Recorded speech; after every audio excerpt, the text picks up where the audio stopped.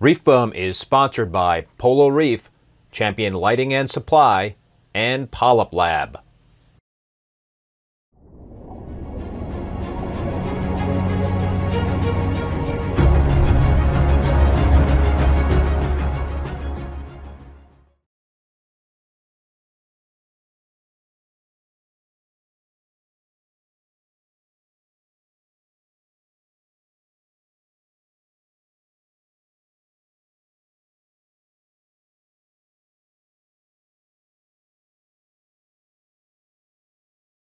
In terms of Phyto, yes. So my understanding is that there are different, would you say, species of phytoplankton, different types of phytoplankton that can be cultured and raised.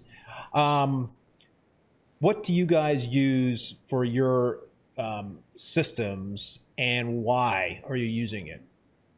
Okay, a great question. So again, algae, specifically microalgae especially, is a term of convenience. So it's like, you know, even more, a red algae cell and a green algae cell are far more estranged from each other than, let's say, a flatworm is from you and I.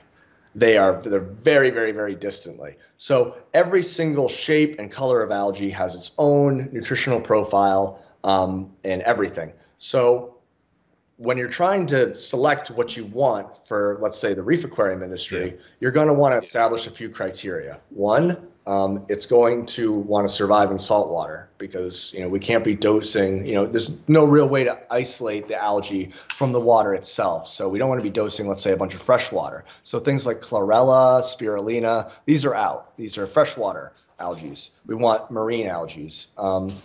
Secondly is that we want them to be making things that we know are nutritionally good for the corals. So when you get any good food, mysis shrimp or any good flake, the first ingredient should be some form of marine protein, cuttlefish meal, krill meal, salmon, whole salmon, something like that.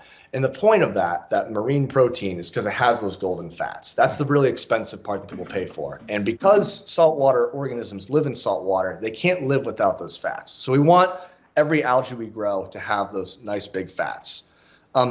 So we want them to be able to live in salt water, and then we want them to be good nutritionally. So for that reason, I've selected 3 microalgae species that are commonly applied to marine aquaculture. So these have been commonly used to grow and raise filter feeding organisms like oysters and scallops, and they've also been used to feed very, very tiny larvae successfully, which need these things. Okay. So we pick species that have lots of scientific literature behind them so that we know what we're dealing with. And then we have the NOAA lab to provide the stocks so that we know that we actually got what's in the paper. That part's so important because otherwise you're just growing a bunch of green water, which could be not perfect, but it could also be bad because some algae, like red tide, produce toxins. Some algae, like pest algae, are really hard to digest. So they build up and make the tank look really ugly. Some algae can actually change the water chemistry, so they can actually steal vitamins and other nutrients away from corals, make them in a less biologically available form for those things. So we want to be specific about what we're making. So for that reason, I picked 3 species that are commonly used in aquaculture. The first is T. isochrysys lutea.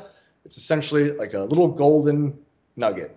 And its job is basically just to make those golden fats. And when the cultures get really dark and they kind of look like chocolate milk, that means that the T. isochrysys has maybe 6 million of them in every milliliter, and that's crowded. And they're like, oh man, it's crowded. We can't possibly grow anymore. So they stockpile fats. They're like, oh, we're going to, some calamity might come soon. It's too many of us. So they have the ability just to stockpile all the fats. So their job is just to be like this big stockpile of fats. They're relatively defenseless. They can't swim very fast. You put them in the tank, corals, filter feeders, anything is going to be able to hit them pretty much immediately, get the fats in.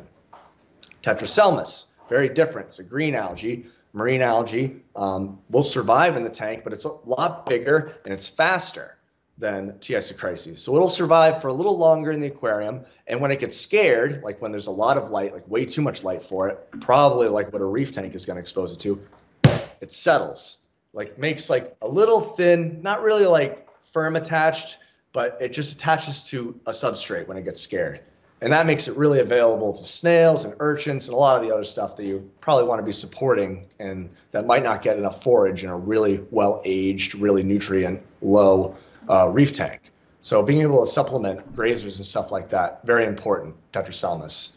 But a lot of green algae don't necessarily have good fats. Tetraselmis does. Some green algae, like Nanochloropsis, have very, very thick indigestible cell walls. Tetraselmis really does not. So Tetraselmis is a nice way of being able to get the positive aspects of green water, quote unquote, while also getting some of the better benefits from the T. isochryses. And they also make some cholesterols that the isochryses doesn't make that critters do need as well. Thirdly is Rhodomonas. This is the one I know the least about, but I've had a wonderful time the last 3 years really digging my teeth into this one. This is the one that is red, and it's the actual color itself, not just because red looks cool and love the contrast, but that red is phycoerythrin and other pigments, which are essentially, we know the green pigment that algae use to gather sunlight, but the red itself, what pigments are is because they let cells photosynthesize, they absorb light. Which is cool, but it also, what is that? It's a battery, right? Because you're taking energy and you're storing it.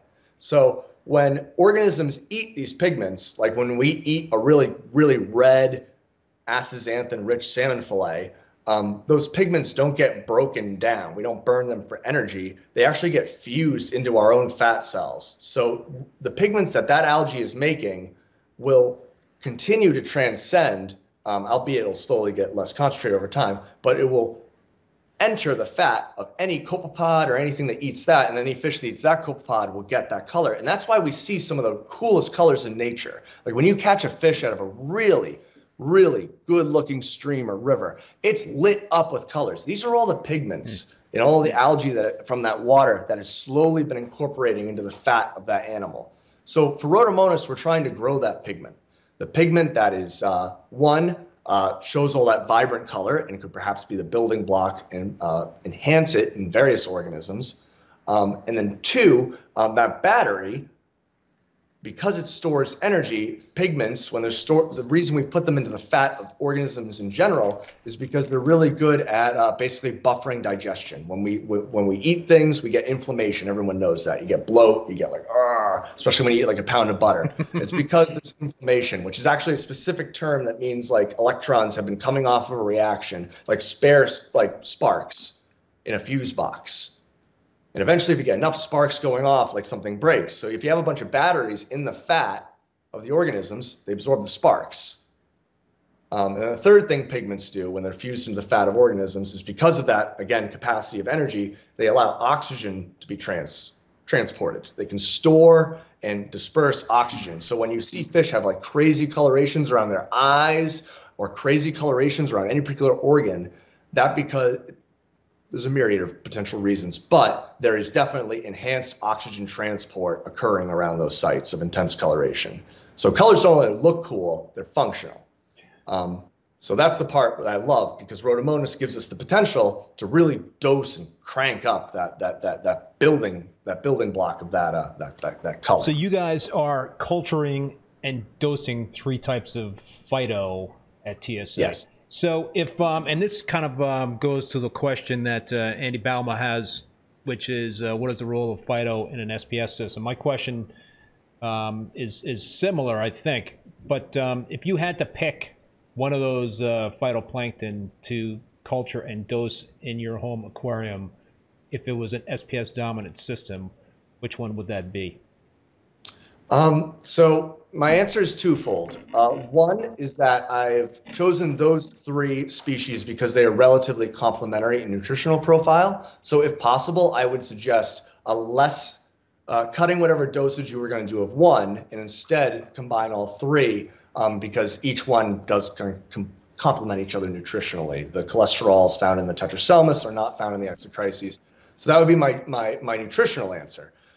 When the question says to grow at home and dose in the aquarium. Right, if you could only grow one species, if you only have the equipment set up for one species of phyto. 100% I would recommend the green, the Tetraselmis chui. The green is infinitely more forgiving, both in terms of contamination, in terms of conditions that it will live at. It will be very, very kind to a first-time algae grower. Once you get really confident with the green, and if you want to try the others, they have a lot of tricks, and they can also kind of betray you last minute. The green is very, very effective. And if you can get green going for a couple cultures in a row and transfer those, because every time you transfer a culture, it gets more and more adapted to your conditions, because all the old cells that didn't, that died, and the ones that succeeded had babies. Right. So I would recommend green across the board. Go ahead. And then to translate that into how it would be useful specifically for an SPS, SPS systems, to my knowledge, often kind of run the risk, if you're really on top of your nutrients, you can often bottom out, especially if you have very active colony growth. So being able to dose nutrients is an increasing trend, but instead of dosing sodium nitrate, I would strongly encourage dosing a much smaller amount of, let's say, bioactive nutrients in the terms of algae. It's a way of bringing your nutrients up in a controlled way that's not just dissipating into the water, but actually being introduced through the context of all this different nutrition. And these algae cells are actually living up until the point that they're consumed. So I think there's an additional benefit to that as a kind of a bioactive way of nutrient dosing.